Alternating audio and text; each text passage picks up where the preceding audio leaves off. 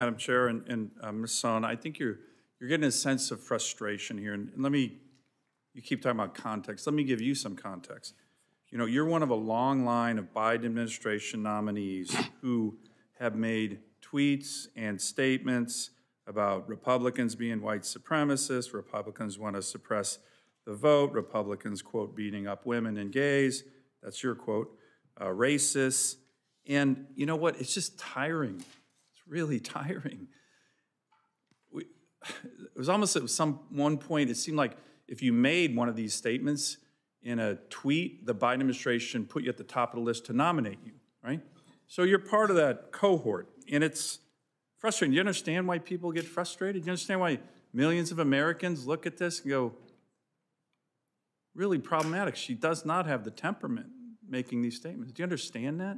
I understand that people are frustrated, and I don't like the partisanship either. Okay, you know, things have gotten sharper since 2016. But you keep saying sharper, but you're going to have enormous power if you're an FCC commissioner. Let me just make two final points. One is just a correction for the record. You probably don't know it, but in terms of OAN, the president of OAN just tweeted out, your lack of support for diverse voices makes her unqualified to be an FCC commissioner. That's Charles Herring. Maybe he's watching the hearing and has changed his view. And similarly, the CEO of OAN just said, One American News, the CEO and owner just tweeted that OAN does not, and will never support Ms. Sohn for commissioner. So just correcting the record, because I think earlier you said OAN supports you. I think definitively they don't. Let me ask a final question, which is a really important one, and it relates to the policies that you would be really overseeing, and it relates to rural broadband connectivity for rural communities. You know, we just had an infrastructure bill that focused on this. A lot of people talk about it, and you have, you know, it's important for urban areas to go from 4G to 5G. You know, I always raise my hand and say, hey, what about no G? What about no G? My state, is not connected at all. And so the infrastructure bill prioritized rural communities, and yet you have, again, come out with, I believe, an elitist, urban, rural view on broadband connectivity.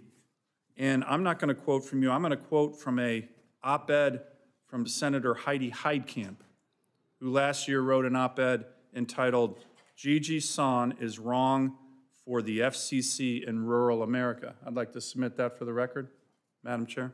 Without objection. So in it, Senator Heitkamp, Democrat Senator Heitkamp, said that in your testimony before the House Energy and Commerce Committee, you said, quote, policymakers have focused disproportionately on broadband development in rural areas of the United States, unquote.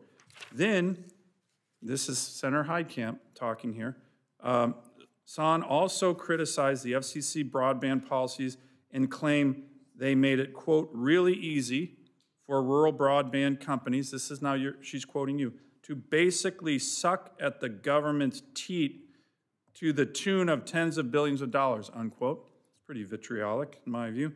And then here's how Senator Heitkamp summarizes her op-ed against your confirmation.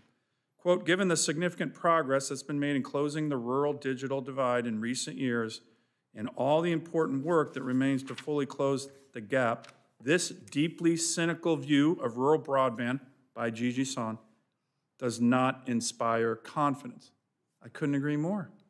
This is a gigantic issue for me and my constituents and for Democrats and Republicans.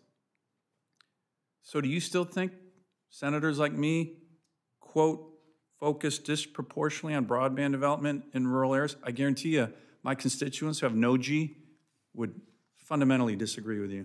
Yes, Senator, just because I said they disproportionately focus doesn't mean that I don't support all efforts. And like I said, I was one of the biggest supporters of the BEAD program in the infrastructure bill.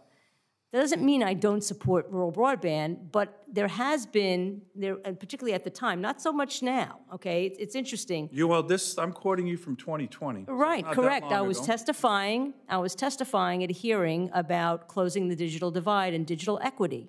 And I wanted to make the point that nobody really was talking about the digital divide in cities at the time, and that everybody was only talking about rural. Now we're talking about urban and rural, and I think that's really good. But you make the statement makes it sound like Because it's taken out of context. You're critical of legislators who are trying to close the rural divide. It makes me nervous about what you will do if you become the commissioner with now not only an anti-conservative view, an anti-Republican view, you have an anti-rural America view, and it's not just me saying it. Heidi Heidkamp said it. Senator, if you would meet with me, and I think we are going to meet, so I'm really happy about that, you will see that I know more about how to fix the digital divide in Alaska than most people, okay? And I'd really love to talk to you about the substance because I've got all kinds of ideas. I share some of your concerns about the rural health care program, about other programs. I care, and I have a lot of support in your state. Hopefully you've heard from some of them. So I do care deeply, particularly about your state and making sure everybody has broadband, because I know it's the least connected state. It is. So I hope we do have an opportunity to actually talk about what's real in your state, because I think I would be a fantastic commissioner for the state of Alaska. I'm even willing to join that meeting, just as I've joined other Alaska infrastructure meetings. I want to compliment the chair on these kind of issues. No, it really is important. I mean, Alaska does have a very, very unique challenge, and all the things that you think you're going to do for all the rest of the states is not going to work in Alaska, so it needs its own plan. So I appreciate that, and I will happily attend that meeting.